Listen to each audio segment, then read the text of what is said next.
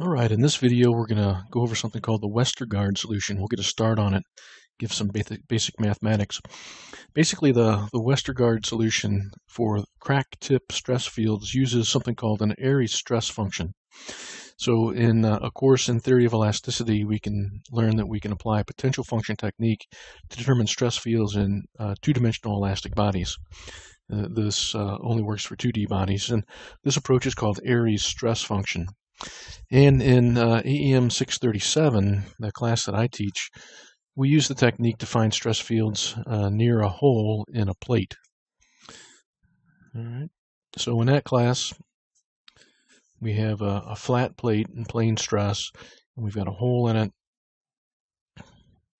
And we apply some remote stress, and then we learn that if we look at the stress along this line that goes horizontally, that the stress would kind of go like that, where this would be the stress in the vertical direction, the y direction, and that would be the distance x along that line. And not only can we get the stress component in the y direction, but we can get all the stress components, sigma x, sigma y, and tau xy.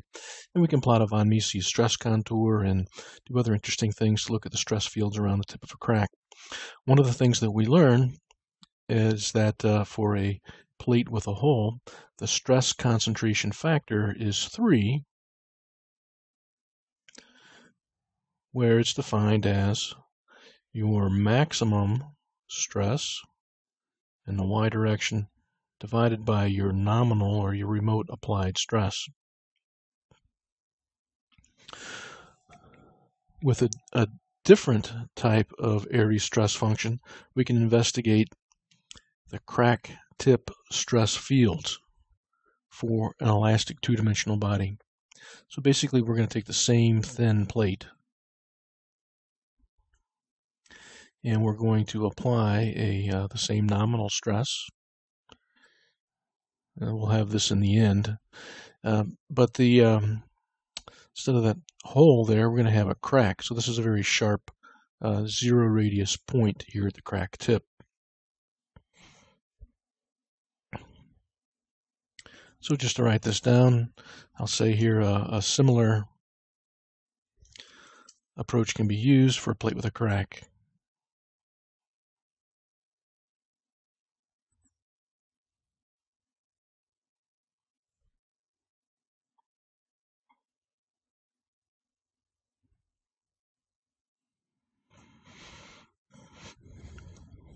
The notable difference is that instead of a function of real numbers, our Airy stress function is going to be a complex potential function.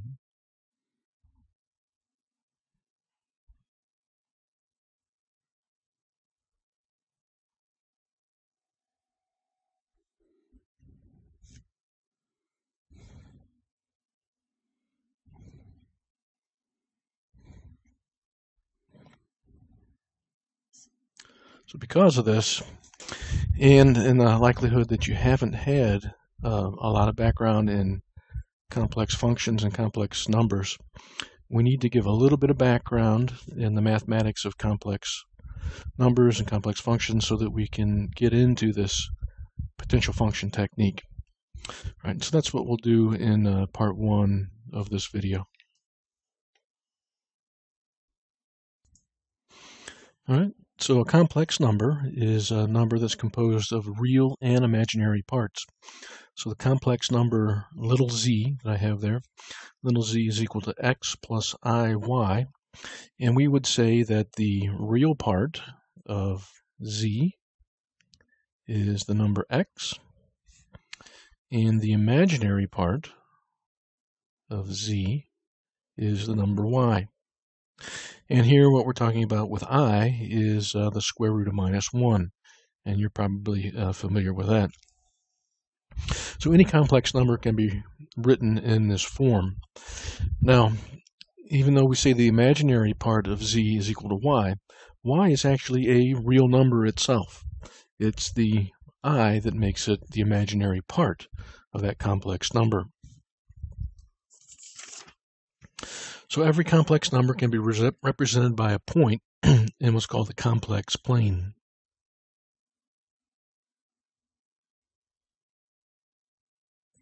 It's kind of like a vector diagram.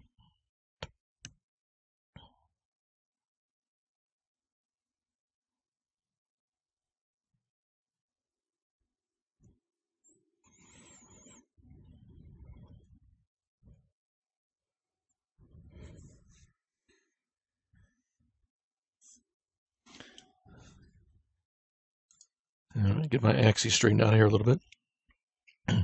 So along the horizontal axis, we can think of that as our usual x-axis, and this vertical axis, the y-axis. And so we have some particular point over here. That's point Z, and point Z is equal to x plus IY.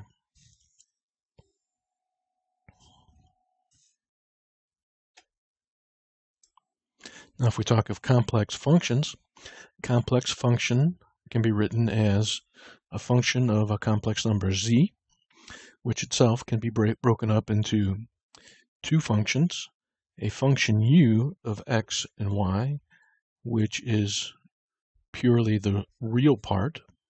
So we would say the real part of the function f of z is equal to u of x and y. And then v of x and y, which is the imaginary part of that function f of z. And that part has the I multiplied by it.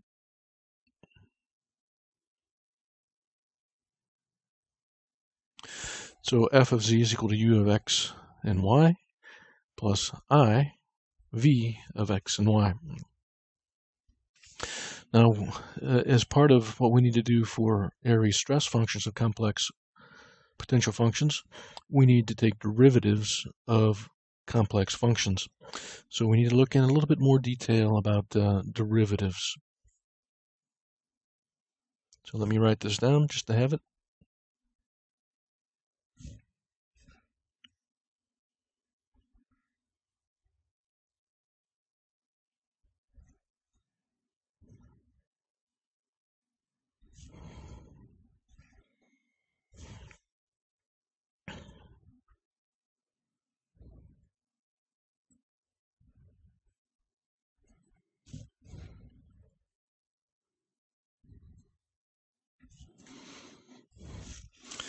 And if we go all the way back to the definition of a derivative, we can say the derivative of that function f of z, or f prime of z, would be a limit as a small increment goes to 0 of delta z of the function evaluated at some initial point plus that increment minus the function evaluated at that initial point divided by that increment, again, as that increment goes to 0. Now here, our z naught is equal to an x naught plus I y naught, so it's a complex number. And our delta z is equal to a delta x plus I delta y. So we have increments in both delta x and in delta y. Let me start with a clean page for this next bit. We're going to take a look at the real part and the imaginary part of the derivative. All right. So the real part of the derivative is going to be equal to the limit as the pair delta x delta y goes to 0, 0, those individual increments. And then we would write this, the real part of f of z plus delta z minus f of z over delta z, or z naught in this case. So I have, I'm going to try to keep that consistent notation. In a similar way, if we want the imaginary part of the derivative, it would be the limit as that pair delta x and delta y goes to 0, 0.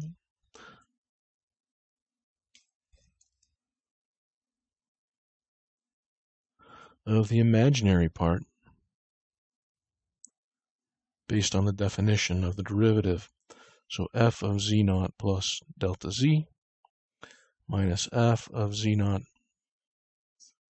divided by delta z. Okay, so this stuff in the square brackets is the derivative, and we're just writing this in a little bit different way. Now, the next thing we're going to do is we're going to look more at these terms in the brackets. So this f of z naught plus delta z minus f of z naught divided by delta z can be written in terms of our u and v functions. So this would be equivalent to writing it this way. U of x naught plus delta x and y naught plus delta y. Remember, it's a function of both x and y, minus u of x naught and y naught over delta x plus I delta y. Okay, that's delta z down on the bottom. So that first part that I've written here is the real function part. And then we have the imaginary part, which is the part with the I, and the function v. So we have v of x naught plus delta x, y naught plus delta y, minus v of x naught and y naught,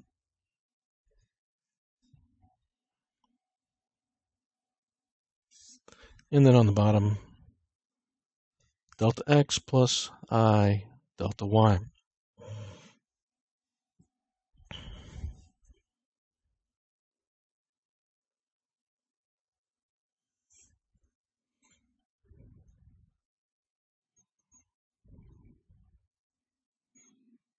Okay, if we look at the complex plane,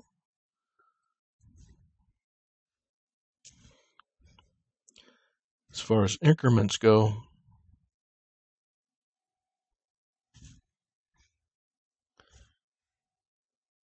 here we have 0 for x, and we're changing our delta y. Here we have 0 for y, and we're changing our delta x. Okay, so this axis would be the delta x term, and this axis would be the delta y term. And what we're doing is we're taking both of those, and we're approaching 0, 0 for that delta term.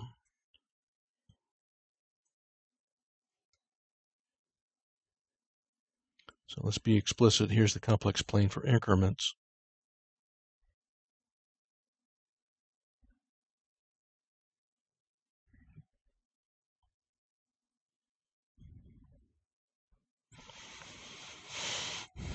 And we want to try to get to this point right here.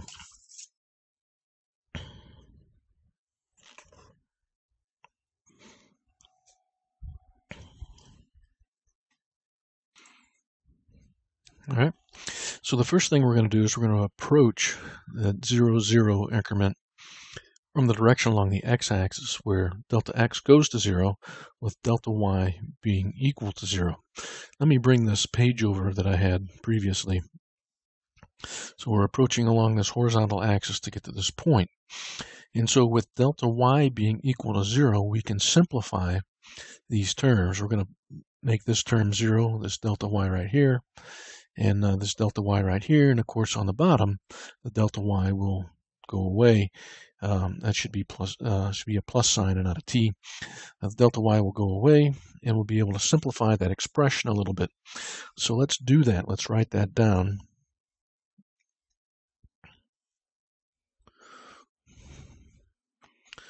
The real part of the derivative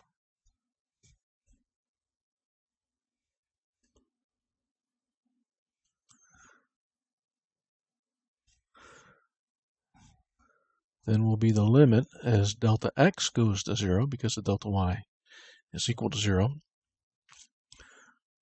of u of delta u of x naught plus delta x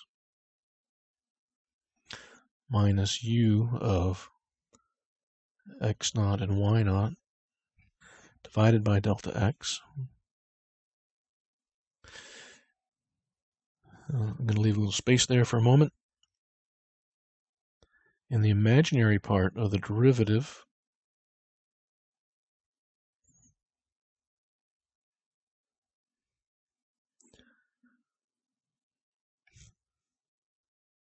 the limit as delta x goes to 0 of v of x naught plus delta x and y naught. Actually, I left off a term up here, so let me fix that.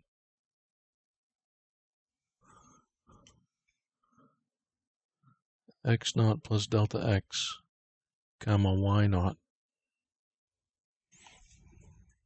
Okay. Minus v of x naught and y naught divided by delta x.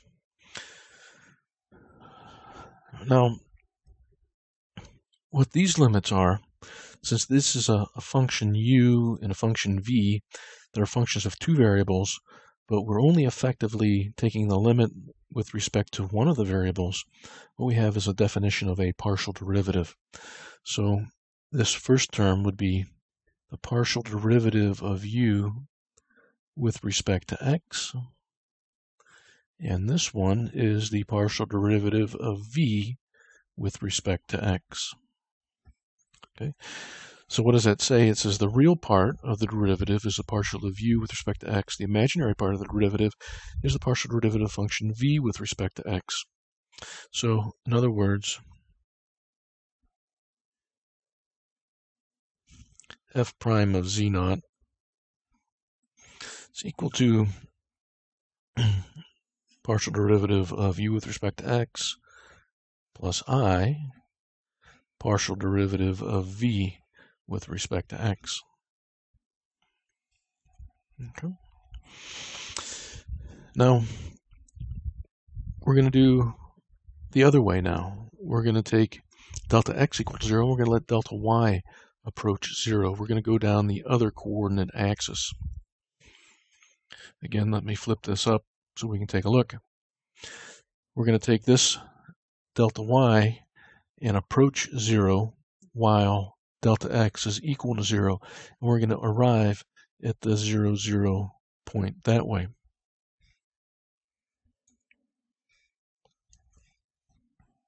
So let's write a couple notes here.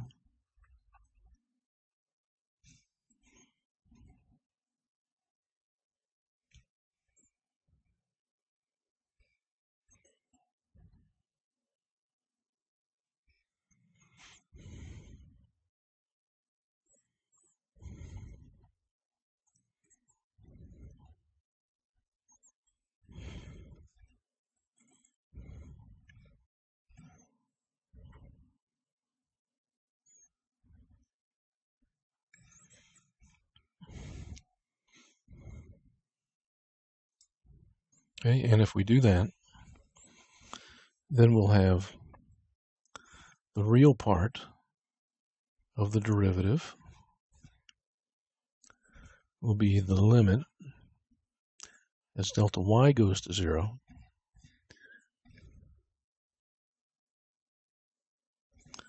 of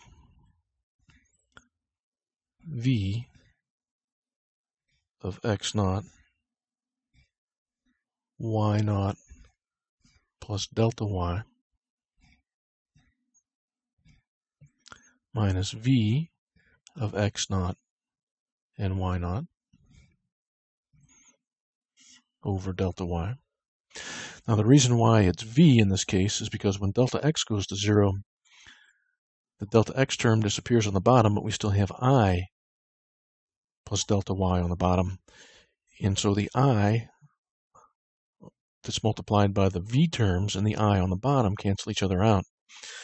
So the real part of the derivative then would be the partial derivative of v with respect to y.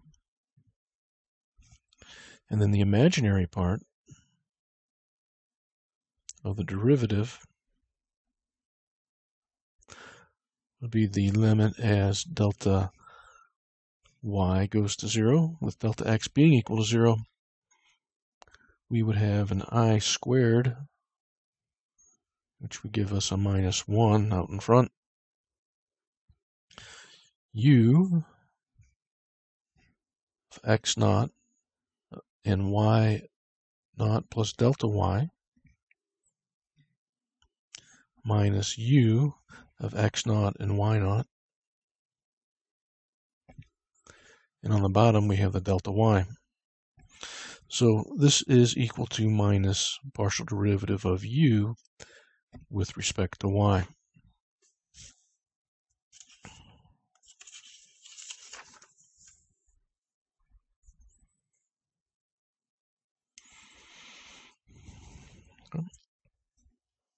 Now you may want to verify the algebra that this is indeed the case, but if you do that, it will work out.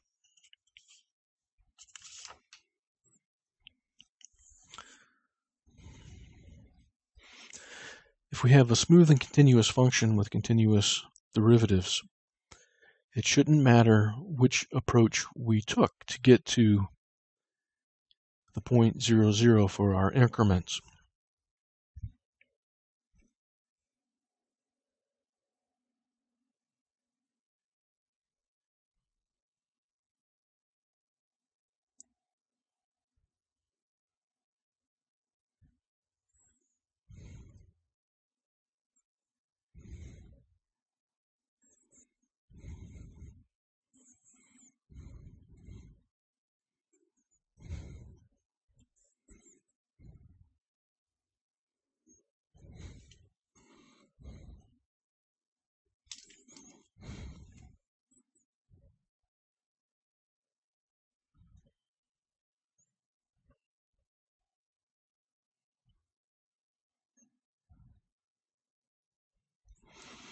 All right, so what that means is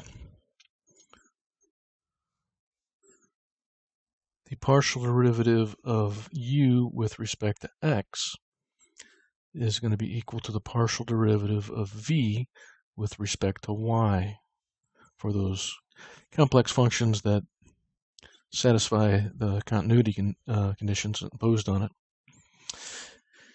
And the partial derivative of v with respect to x that we had on the previous page is equal to minus the partial derivative of u with respect to y. So another way to write this, and I'll write this on the next page, that's that the real part of the derivative is equal to the partial derivative of the real part of the function with respect to x, or the partial derivative of the imaginary part of the original function with respect to y. And the imaginary part of the derivative is the partial derivative of the imaginary part of the function with respect to x, which is also equal to the negative of the partial derivative of the real part of the original function with respect to y. These are known as the Cauchy-Riemann relations.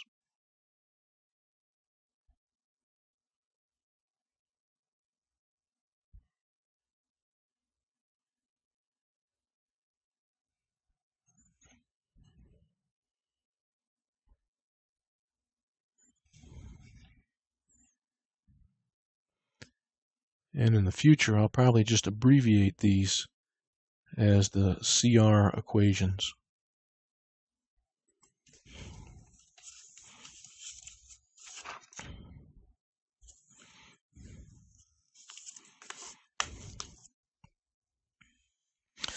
Now that we've done some first derivatives, let's take a look at some second derivatives.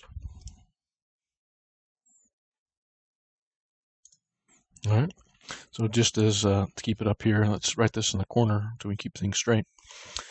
So if we take this first equation, and since those are equal, if we take the second derivative of u with respect to x, that's the same as taking the second partial of v with respect to x and y.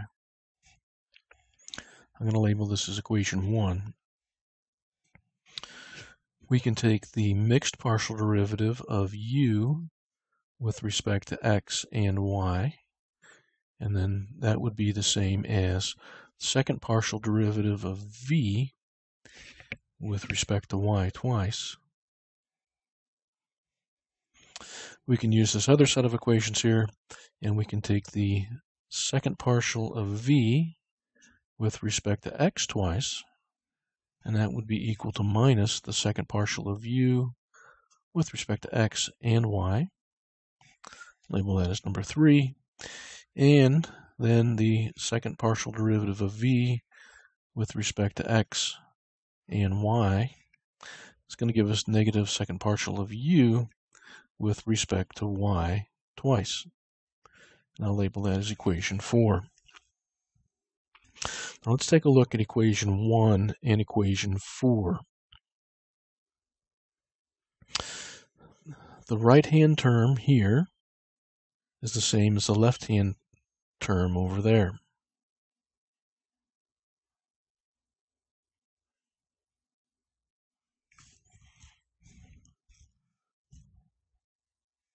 So we can have that the second partial of u with respect to x twice is equal to the negative second partial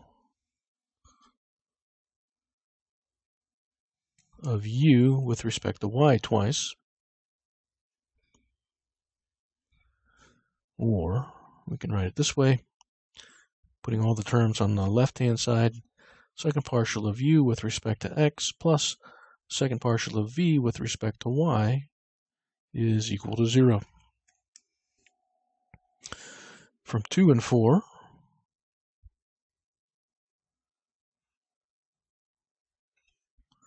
all right, here we have the right-hand side is the second partial of v with respect to y, and the left-hand side is the second partial of u with respect to x and y. If we take this negative sign and move it over here,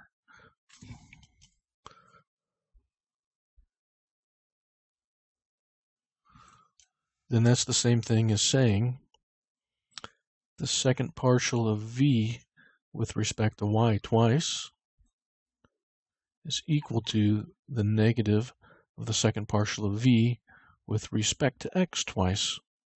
Or if we write this again, with all the terms on the left-hand side, we have the second partial of v with respect to x twice plus the second partial of v with respect to y twice equal to 0. Now, a compact way to write this is with our del squared operator. So this is del squared u equal to 0, and this is del squared v equal to 0. Now here, del squared is the Laplacian operator.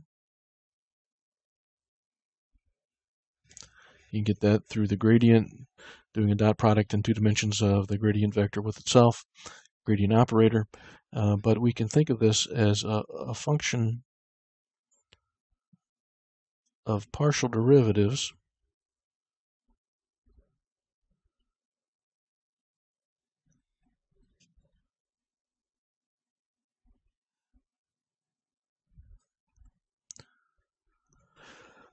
where if we have this as u, u would go in this position. If we have this operating on v, then v would go in this position.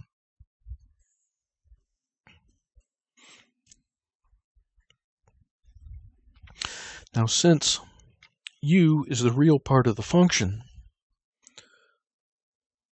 we can write this another way.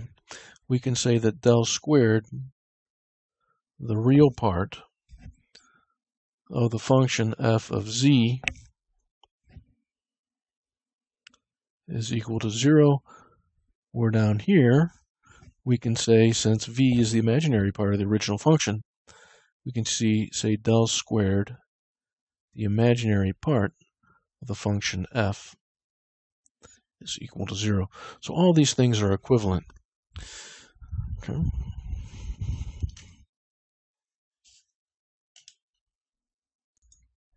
All right, so to write this on this page,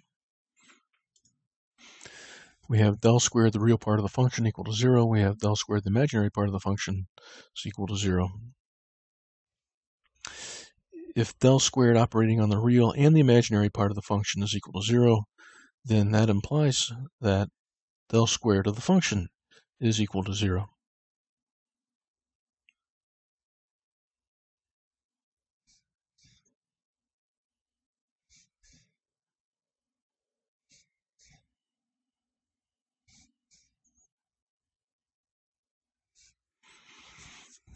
Okay. Now, if del squared of some function is known to equal to 0, then del fourth of that function will also equal to 0.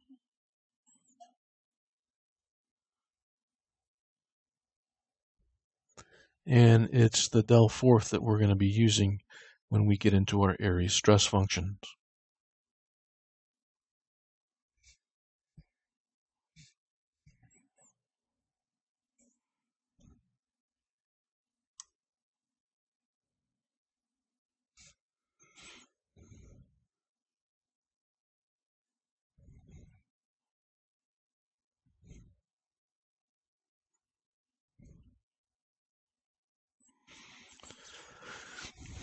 All right.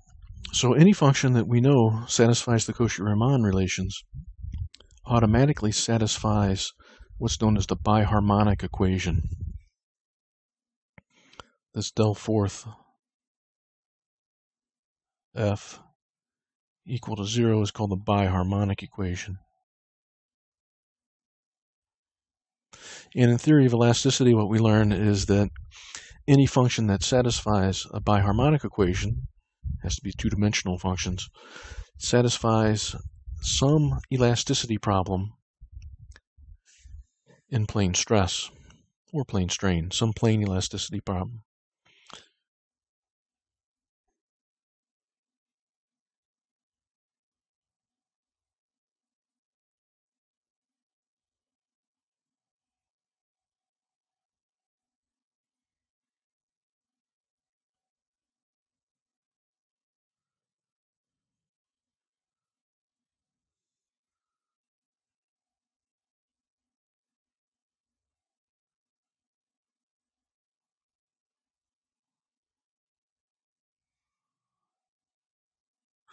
Now, there are an infinite number of functions that can satisfy this biharmonic equation. The trick with Airy's stress function is to be able to figure out which problem you have solved with any particular function that satisfies the biharmonic equation. And that is where great insight comes into play. So in the next part, we're going to review a little bit about plane elasticity, and then we'll get into the Westergaard function in, I think, the third part of this video series.